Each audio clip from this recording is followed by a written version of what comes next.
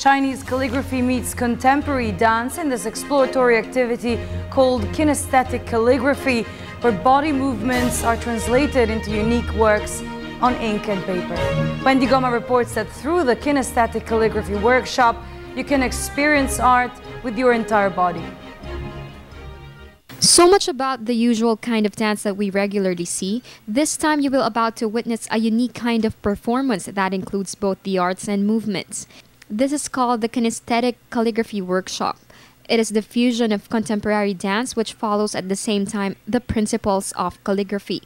It is a kind of an exploratory activity that includes body movements and unique artwork through the use of ink and the participants were divided into 4 groups. Each group has their own themes for them to come up with an interpretation of the songs. In this performance, they serve as the paint brushes being used to finish a masterpiece, and since its uniqueness must be appealing for some dancers out there, they invited them to try and join the workshop. For the People's Television Network, this is Wendy Goma reporting.